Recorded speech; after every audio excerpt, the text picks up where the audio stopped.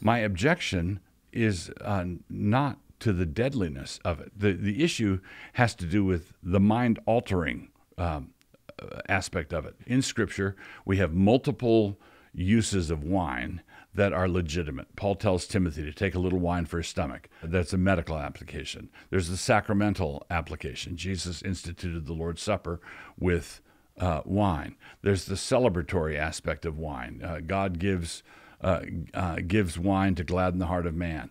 So you've got numerous legitimate applications of wine in Scripture, which means that wine is sometimes okay, according to Scripture. The one prohibited use of wine or beer or strong drink in Scripture is that which impairs the mind, where you're no longer sober-minded. You're no longer in control of how you're thinking or how you're walking or how you're standing up. That prohibited use to wine, be not drunk with wine wherein is excess, but be filled with the Holy Spirit, in Ephesians. That prohibited use is the whole point of marijuana use. Nobody smokes marijuana because it pairs nicely with the fish. That's not why people smoke marijuana. If someone said, well, you could microdose, or you could do a little teeny tiny bit.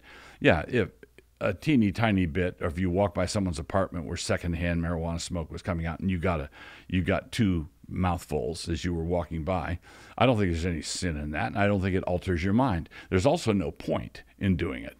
The whole point of smoking marijuana is to get the buzz that is prohibited to users of alcohol.